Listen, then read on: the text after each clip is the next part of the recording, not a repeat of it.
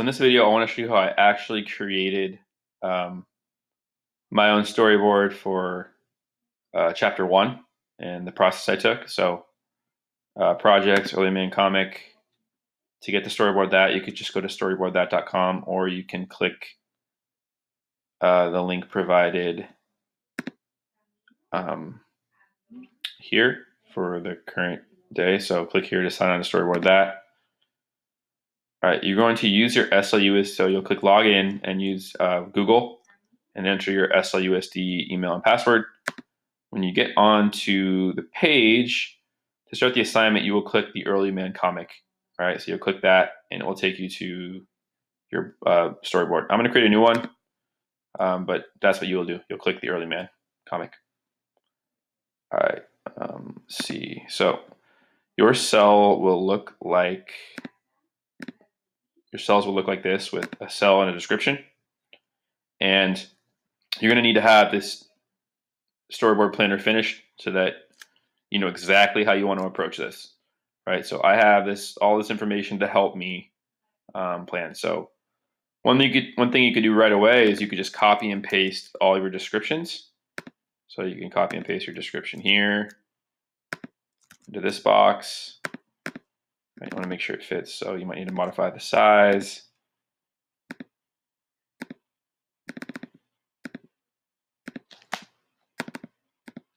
Let's see.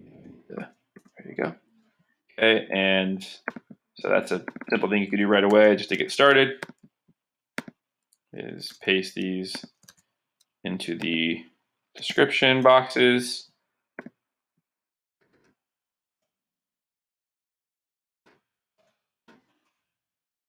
They fit, and you can always alter the size if you need to, but I think they fit pretty well at 16, so I'll leave it like that.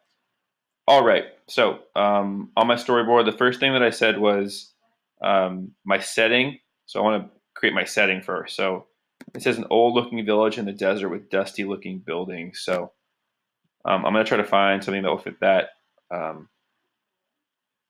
situation. So let's see, if I look at outdoor, dusty looking, let's see, so maybe like this one here. Take it, move it in there. Here's my setting, okay, for the first page. What else did I say for that? So there will be 2 archaeologists in this cell.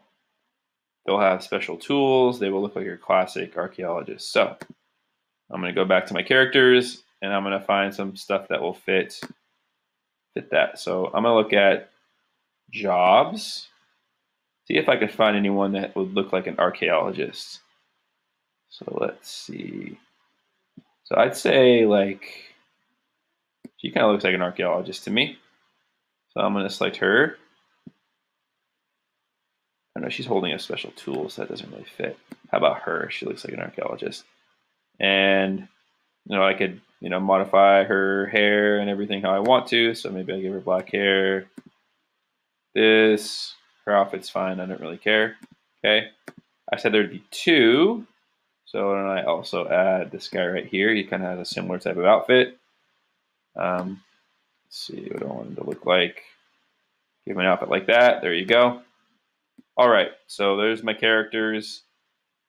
And I'll be able to modify their poses here in a second. What did I say? What else did I say here?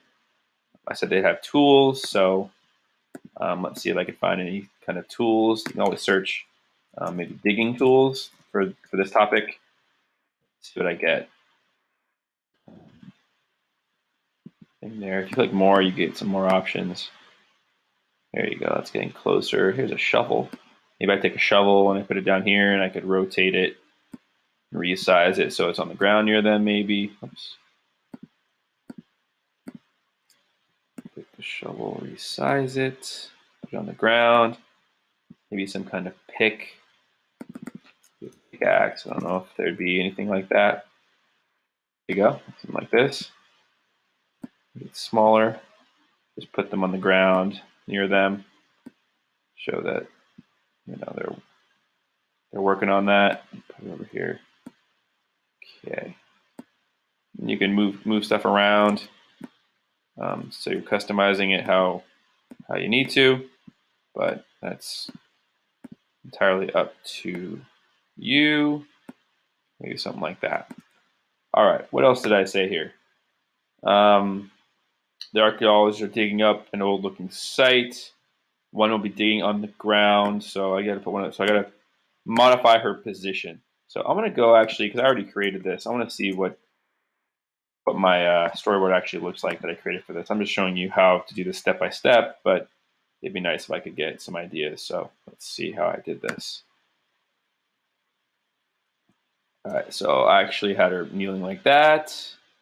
She's holding a scroll, and he's looking at her like, wow, you discovered a scroll. So I'm gonna show you how I would have done that. Her outfit's a little bit different, but I want to edit her pose, make sure she's kneeling on the ground like she just found it, looking that way. Is that her right arm or left arm? Will be up, presenting it. Wow, I found it. And she's excited. Yeah. Okay.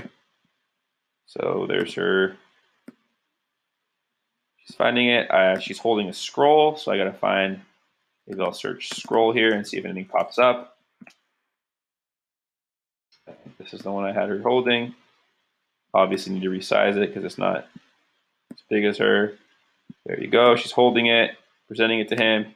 I want him looking at her, so I'm going to move him like this. I want him to be excited, so maybe I'll have him like, woo, yeah. Oh, yeah, he's super happy. Maybe he's looking down a little bit towards her, like that. Perfect. Okay. And I had him saying, what did I have him saying? You discovered a scroll. So I'm going to add a textable like this. Have him saying, discovered a scroll. Yay. All this is, I'm getting all this from my plan, right? That I already have created in that doc, that Google Doc. So you don't need to create all this on the spot because you already planned for it all, right? I'm just kind of trying to fit my description here, all this description here, in my picture, okay? I did add, you can see here I added these cool looking ruins here.